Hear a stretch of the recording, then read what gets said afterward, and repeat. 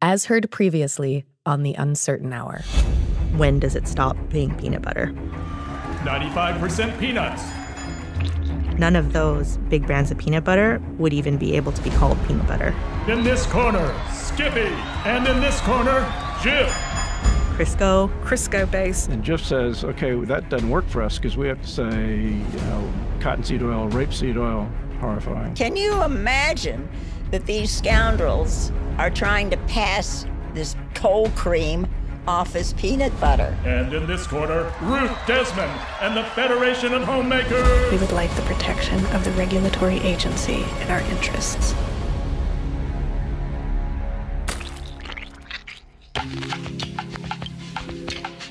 And now we come to the final chapter in our peanut butter trilogy. Return of the Peanut Butter Grandma Jedi. Welcome back to The Uncertain Hour, where the things we fight the most about are the things we know the least about. I'm your host, Chrissy Clark, senior correspondent for Marketplace's Wealth and Poverty Desk.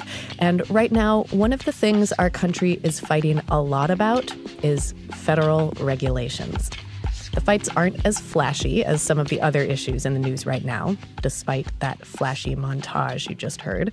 But behind the scenes, as we speak, federal regulations are the subject of intense debate in our country's highest corridors of power. Debate about how far regulations should reach into our life, about who has the influence to write them, and who gets written off.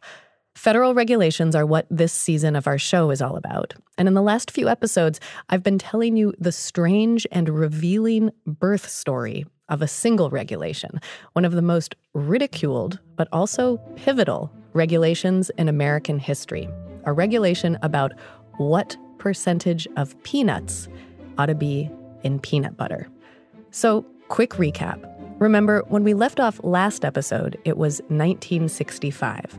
More than 6 years since the Food and Drug Administration had discovered that a bunch of the big peanut butter brands were being made with fewer and fewer actual peanuts and more artificial additives. Skippy was using lots of hydrogenated peanut oil. Jif was using lots of hydrogenated cotton and rapeseed oil, aka Crisco. And in the aftermath of these discoveries, the FDA has been trying to come up with some ground rules about what peanut butter actually is and isn't, so that consumers know what they're getting. The first draft of the proposed regulation was tight, 95% peanuts. 95% peanuts. And consumers like Ruth Desmond and her Federation of Homemakers loved it. But under this regulation, none of the three biggest peanut butter brands... You like peanuts. You like Skippy. Peter Pan peanut butter is so great. There's a great big peanut paste in Jif. None of them would have qualified as peanut butter. After lots of industry lobbying from various companies, the FDA revised its proposed regulation and then revised it again and again and again, sometimes favoring one brand, sometimes another. The peanut butter brands were duking it out, trying to control how the regulation got written so it would favor their brands over the others.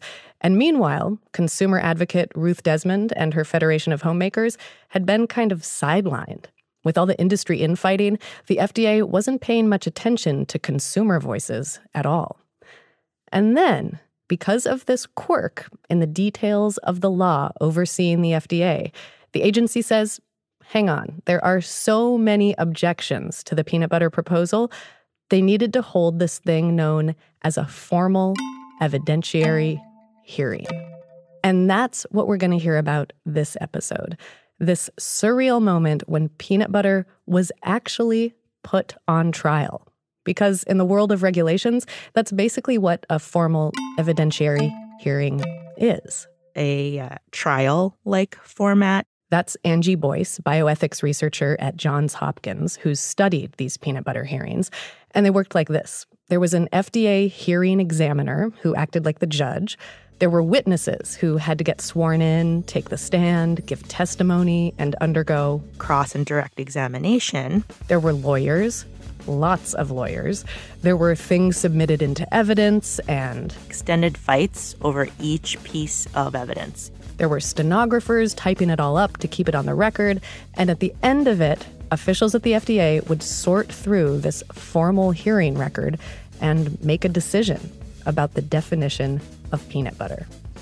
This elaborate trial-like process was written into law by lawmakers back in the 1930s for a very specific reason, as a way to put a check on FDA power. Because there's always been this tension over the role of federal regulators. The whole reason Congress created government agencies like the FDA was to bring in technical experts, scientists. Unlike politicians, these people were supposed to understand the details of, in the FDA's case, food science and food safety. And unlike politicians, the idea was these regulation officials wouldn't be worried about getting reelected, so they wouldn't let politics cloud their judgment. They'd make fact-based decisions. But there have always been people who are skeptical of regulators, people with a fear that you still hear a lot today from our president and members of Congress, a fear that government agencies tend to overstep their power, tend to overregulate. And that's what these trial-like, formal, evidentiary hearings were meant to guard against. They were meant to keep the FDA in line.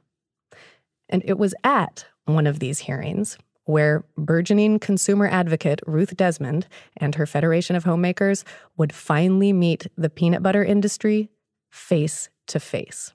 What was her strategy with the peanut butter hearings? Here's Janet Swager, Ruth's daughter. To win. How did she go about it? She had no strategy. She just took them on. And if your head was spinning last episode when I described those preliminary fights between Skippy and Jif over the proposed regulation, In this corner, we have Jif.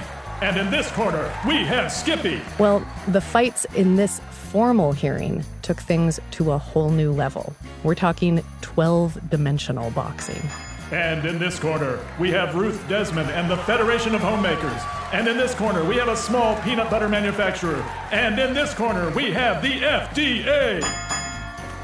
It wasn't as simple as government regulators versus industry, or even consumers versus industry.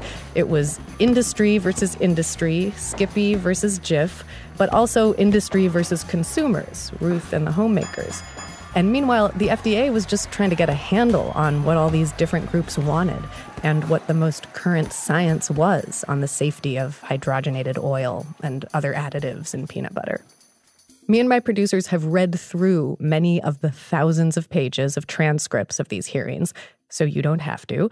And what struck us about them wasn't so much the play-by-play. In some ways, that was just more of the same. Each side was fighting for what they'd already been fighting for before the hearings started. Procter & Gamble didn't want to have to list Crisco or rapeseed oil on Jif's label.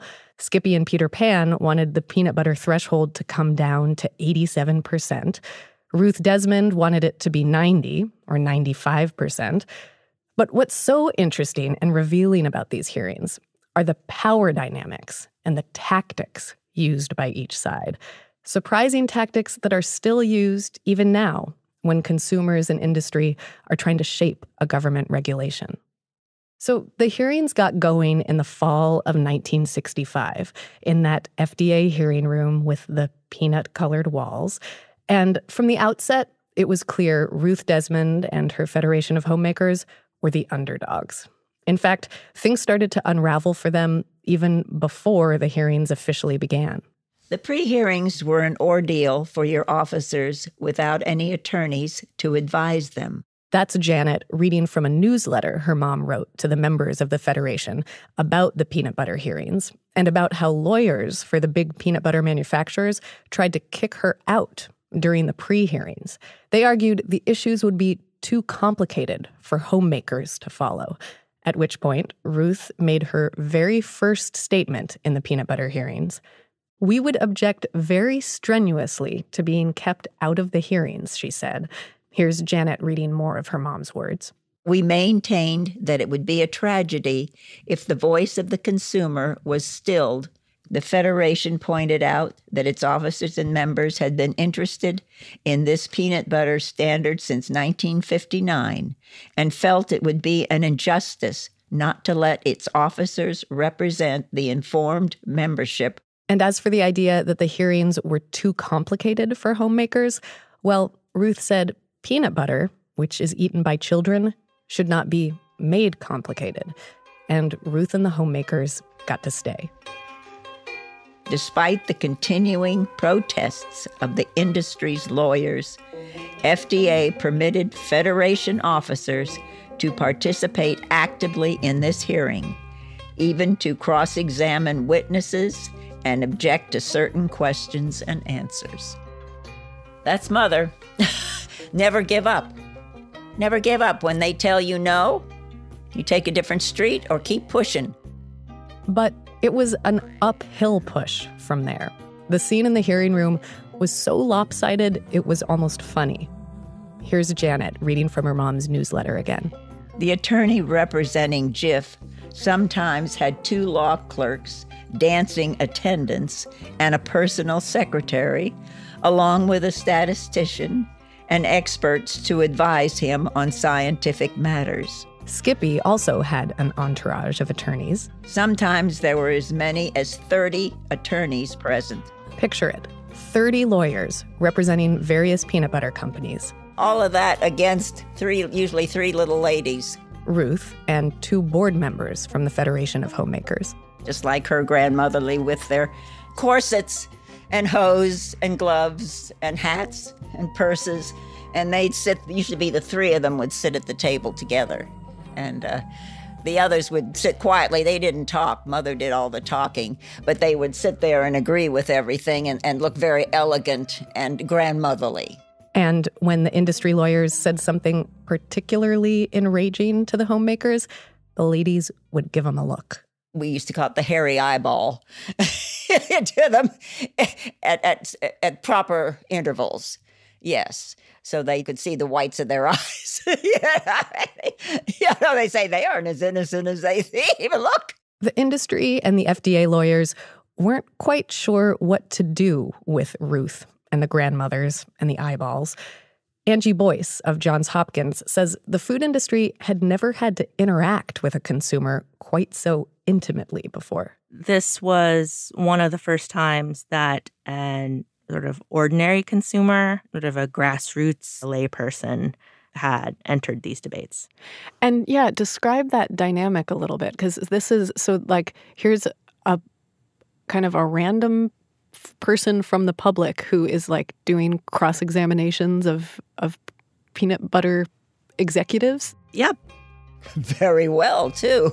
Ruth's daughter, Janet, again. These, impeccably suited gentlemen, with their nose stuck up in the air, looking down at this little grandmotherly housewife, cross-examining them. The feeling in the room had to be intimidating to the average consumer.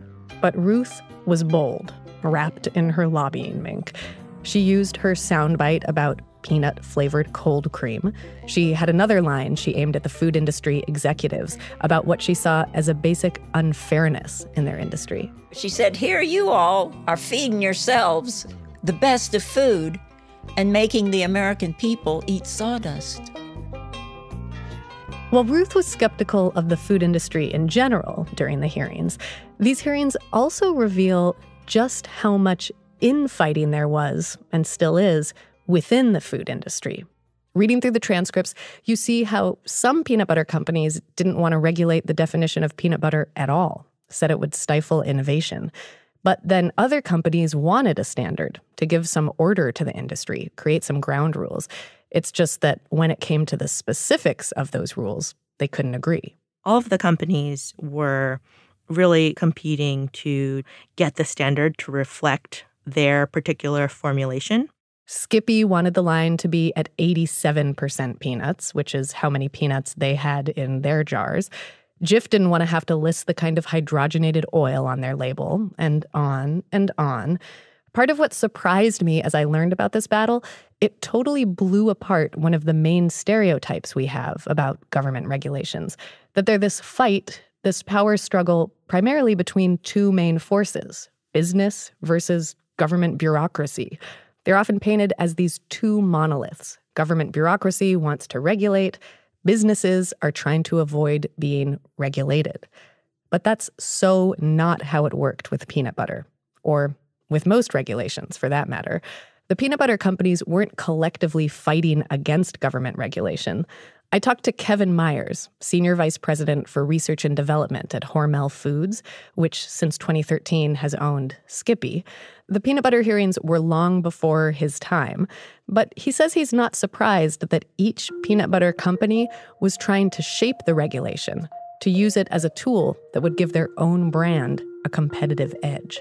Yeah, I'm sure each one of those companies was trying to keep what they saw as a foothold to the business and maintain their customer base and see what they could do to increase that base with whatever regulation was put in place. I mean, it makes sense. It's totally reasonable. They wouldn't want to change their particular product. That's Angie Boyce again from Johns Hopkins. So they were trying to shape the standard. I think we should put this in the standard, wink, wink. And this is Suzanne Junod, a historian at the FDA. Because remember, for these companies, this was not a trivial matter, either in principle, in terms of making them change their formulas, or in actual market shares.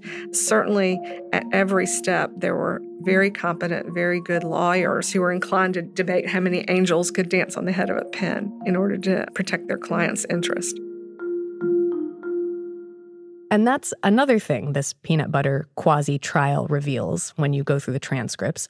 What lengths the industry lawyers would go to protect their interests, to keep the upper hand. You see this most strikingly when the industry lawyers team up against Ruth Desmond. Even though they failed to kick her out of the hearings altogether, they did what they could to keep Ruth and the consumers she represented out of the debate. At one point, they tried to accuse the Federation of Homemakers of tax evasion, but Ruth had the documents to prove she'd been filing correctly. At another point, the industry lawyers started questioning all those letters consumers had written in to the FDA.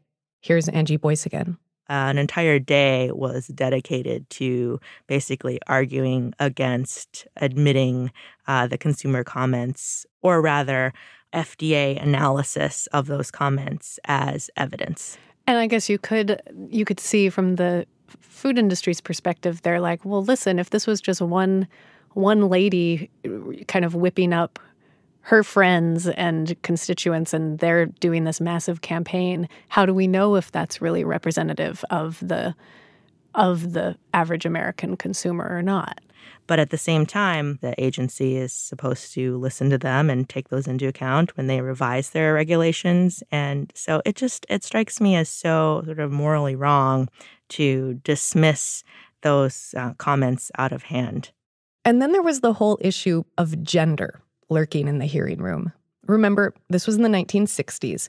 Ruth Desmond was a woman, a homemaker, in a room full of men. There was this one time when Ruth was cross-examining the owner of a peanut butter company. They really start to spar over the issue of whether consumers read labels. And whether the information on the back of a peanut jar is even useful. The industry guy says consumers don't want to have a bunch of information on the labels. It just confuses them. He says, it's difficult to get people to read. That's why we use colors so much, because they can tell colors right off the bat. She says, you assume then that the consumer is not very smart? He says, no, the consumer is no moron. She is your wife. At which point, Ruth says, to assume that consumers don't read labels is demeaning to their intelligence. And then she adds, and I am not your wife. You can almost see the hairy eyeballs the peanut butter guy would have gotten after that. The hearings took place over 5 months, from October 1965 to March 1966. And throughout the hearings, there were these gender dynamics. You have a woman, a grandmother, who is pursuing this fairly aggressive line of questioning with male experts. This kind of gendered David and Goliath debate. Well, of course, in that time, women, we were all supposed to be like Donna Reed, with our dresses and aprons on. Ruth's daughter Janet again. Women were not supposed to have any knowledge of things like that, of things that only men, when they went for their cigars and brandy, would talk about. And she did. Ruth wasn't afraid to point out very directly the old boys club she saw in the food industry. And as a product of that, what she saw as financial conflicts of interest. In the hearings, she brought up the financial relationships she'd observed between the peanut butter companies and some of the scientists that were testifying about the safety of peanut butter additives. She pointed out which scientists had a history of writing for industry-funded publications. All this is stuff that in Ruth's day had not been done before, according to Angie Boyce. To publicly charge experts with financial conflicts of interest, this was absolutely unheard of. And yet you see Desmond here really trying to pull together these dense organizational and financial connections between industry, between government, between scientists. It's become a strategy that lots of consumer groups have adopted in years since, but Ruth Desmond was one of its pioneers. Ruth spent months cross-examining industry and FDA experts, and then, finally, she took the stand to give her own testimony in the hearings. She'd been collecting exhibits to enter into evidence that she'd picked up at the store. Peanut butter samples and labels. That's where those peanut butter jars I found in the archives come from. And what she said in her testimony walked this very careful line.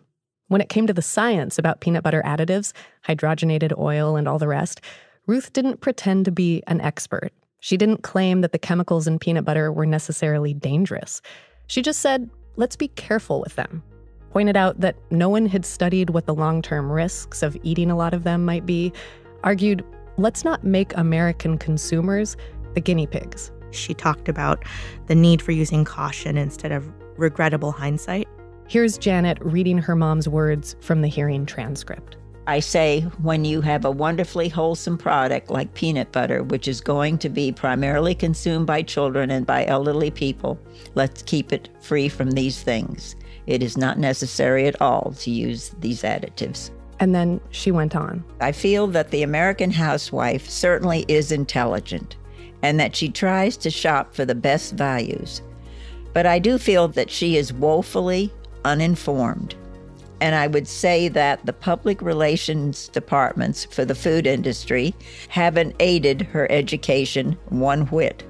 The bottom line for Ruth in all this was to not let the standard for peanut butter go below 90% peanuts. If companies wanted to sell other products with fewer peanuts and more additives, she said, fine, just don't let them call it peanut butter.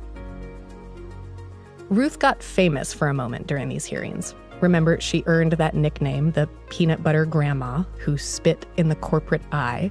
Lots of articles were written about her and the Federation of Homemakers. Just read the headlines of some of these. Yes, the peanut butter grandmother. She was America's most gutsy housewife, a woman who turned domestic concerns into national battles. But even though Ruth got famous because of the peanut butter hearings, by the end of them, there was still one big question. Would any of her arguments actually make a difference in the peanut butter standard or in our lives today? That's what we find out after the break. One of my favorite reporters, Sarah Cliff, has a new podcast out from Vox. It's called The Impact, and it's all about what happens to laws and policies out in the real world, how the decisions made by people in power affect our lives. The first season focuses on healthcare and the challenges so many of us face in the American healthcare system. There's this great story about a $629 charge for a single Band-Aid. There's one about why in the world in 2017 the fax machine is still such a big part of American medicine. And there are more serious stories, like one about deadly infections and the hospital policies that can actually prevent them. This podcast will change the way you think about healthcare. If you love The Uncertain Hour, I know you'll love The Impact. Listen and subscribe on your favorite podcast app and tell them we sent you. Okay, so back to our story. By the end of the peanut butter hearings, the FDA had a hearing transcript more than 7,000 pages long. When you add in all the reports and exhibits and jars of peanut butter that were entered into evidence, it was more than 100,000 pages. This is what President Jimmy Carter would later make fun of.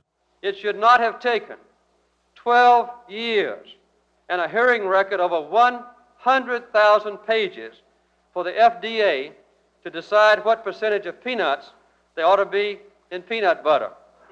But Angie Boyce, the researcher from Johns Hopkins, has a different perspective. No disrespect to President Carter, big fan of post-presidential work, but it's just a very simplistic way of framing issues. Angie says the hearings aren't exactly a story about government overreach.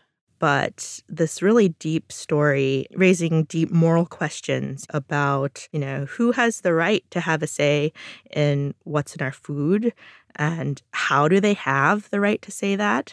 And how really do you balance opposing views, industry and consumer views in a fair way? In a way that protects consumer rights, but that's not overly restricting to industry innovation and the economy. Yeah, when you frame it as, the percentage of peanuts in peanut butter, sure, 100,000 pages sounds ridiculous. But when you talk about the balancing of rights in our democracy, I mean, that to me sounds like a much deeper issue and one that was at stake here. As for the practical issues at stake, like who is and isn't peanut butter after all this, and what all this has to do with today, let's get into it. So after those 5 months of putting peanut butter on trial and the many years of debates that led up to that trial, in 1967, officials at the FDA sorted through the hearing transcripts, the food industry reports and customer surveys and consumer letters and food science studies, considered it all, and finally came to a decision about peanut butter. And I know you're dying to know who won this slugfest, this 12-dimensional boxing match between the FDA and Jif and Skippy and consumers like Ruth Desmond. And the crown goes to... And when all was said and done, I have to say, there really was no single clear winner, which is perhaps as it should be when it comes to government regulation. Ideally, it's all about compromise, right? So I'll break it down. Jif, the Crisco disruptor, won some stuff.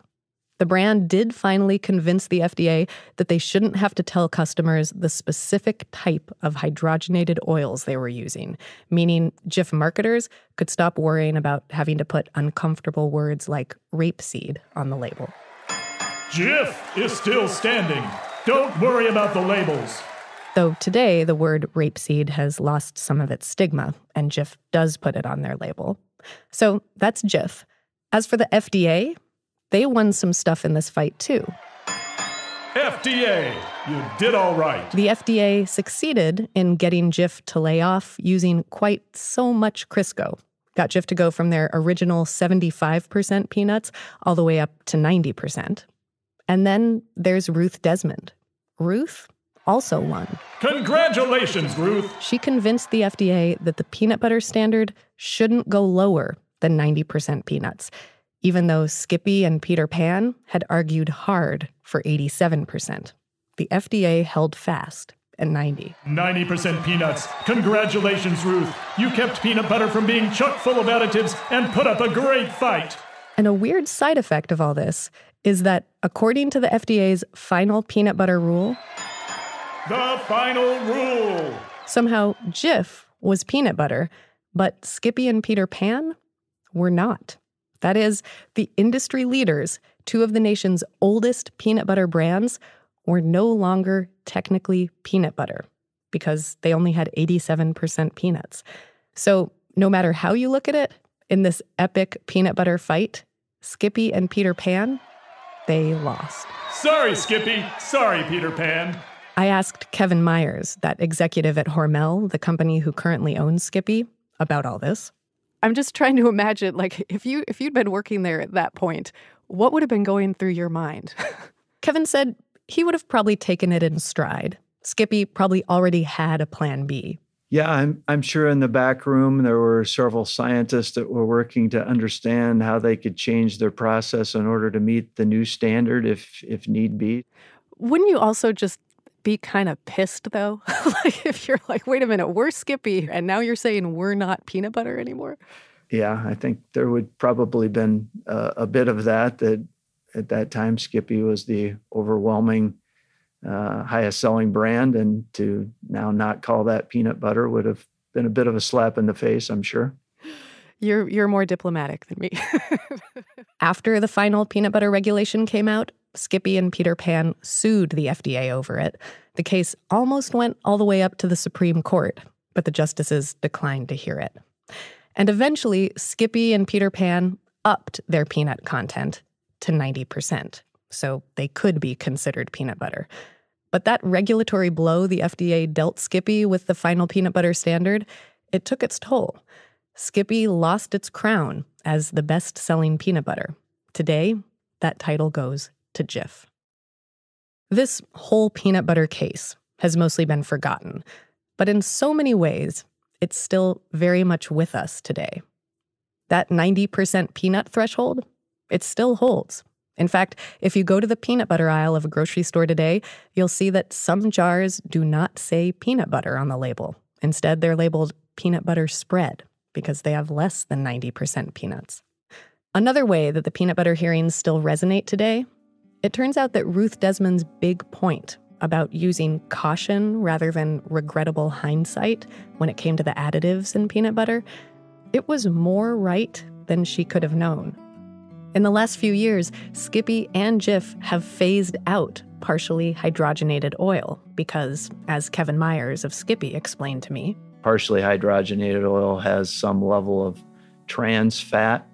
Trans fats are implicated in potential artery clogging. Artery clogging that's linked to heart disease. So switching away from that partially hydrogenated, eliminating the trans fat possibility in the product was very important. I asked Kevin if he thinks, in retrospect, maybe the higher standard that Ruth Desmond and the FDA had originally called for, the 95% peanuts, would have been better, so that the amount of partially hydrogenated oil and trans fats would have been limited in peanut butter long ago. I think having a 20/20 hindsight of what has happened over the years, that limiting those to at least a lower level probably would have been a good approach to have at that point in time, yes. Of course, Ruth Desmond's point was, let's not wait for 20/20 hindsight. Let's err on the side of precaution to begin with. And finally, one other way the peanut butter hearings legacy is still with us today, that formal evidentiary hearing that went on for months with the cross-examinations and the sworn evidence and all the lawyers. As contentious as it was, there was one thing everyone involved agreed on by the end. When it comes to making regulations, formal trial-like hearings are a bad idea, a waste of time. A waste of time for the FDA, according to FDA historian Suzanne Junod. We just learned that it probably wasn't in anyone's best interest for us to have such a long, protracted set of hearings for one product. A waste of time for the peanut butter industry, according to food and drug lawyer Duke Collier. We concluded that when you looked at the time, the money, the effort, the cost-benefit of this exercise did not justify its having been done. And a waste of time for consumer advocates, according to bioethicist Angie Boyce. Adversarial formats are not really great for discussing scientific evidence and making evidence-based regulations. And after peanut butter, the FDA mostly moved away from the formal hearing process to make rules. It became this sort of never again moment. They went to a more informal process, one that's widely used across the government now, where rules are proposed by an agency, anyone from the public can submit a written comment, and then the agency considers all those comments and makes a final draft. But that all might change again. Right now, there's a bill going through Congress called the Regulatory Accountability Act. It's sponsored by lawmakers who are skeptical of the regulation process, and it would bring back those formal evidentiary hearings. Make them potentially a required step for most government agencies anytime they try to write a major regulation.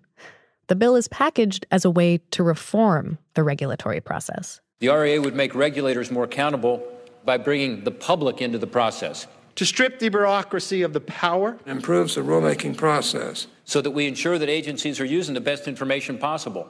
But as the bill's written now, it could bring in a whole new era of peanut butter-style hearings.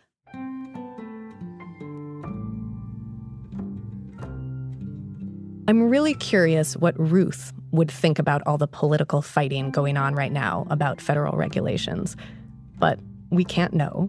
Ruth died in 1988 of breast cancer. She was in her 80s. Janet says her mom was really proud of the work she did in her life. She was glad that she had made people aware. That's all she always said. I was an alerter. You know, that was her legacy. I'm sure she's got her notoriety up in heaven. She may be in a lobbying group up there. The good Lord maybe have his hands full.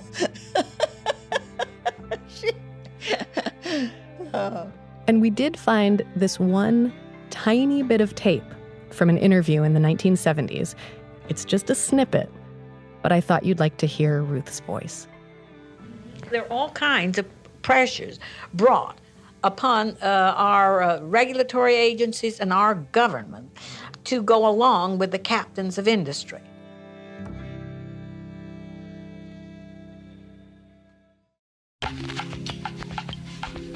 That's it for this episode of The Uncertain Hour. Thank you so much for listening. I should mention we reached out to Jif and Peter Pan, those brands' current and former owners, including Procter & Gamble. They all declined to comment for this story. The Uncertain Hour is produced by me, Chrissy Clark, as well as Caitlin Esch, Maria Hollenhorst, Tommy Andres, Lyra Smith, and Tony Wagner. Jake Gorski and Daniel Ramirez are our engineers. Nancy Fargali is the senior editor. Sitara Nieves is the executive director of On Demand at Marketplace. Deborah Clark is the senior vice president and general manager. Let us know what you think of this show. Our Twitter account is @UncertainHour. And if you like what you hear, please leave a review on Apple Podcasts. It really helps us continue the work we do. And thank you for sending us your pictures of peanut butter toast, peanut butter labels. They're wonderful. Finally, part of our funding comes from listeners like you who believe the stories we tell and how we tell them are important. Thanks to everyone who donates to help make this kind of reporting possible. Visit uncertainhour.com if you'd like to know more.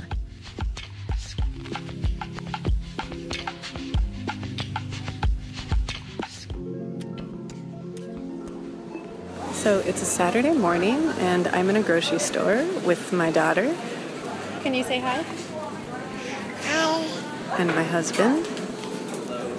And we are going to buy some peanut butter. Look, have you ever noticed?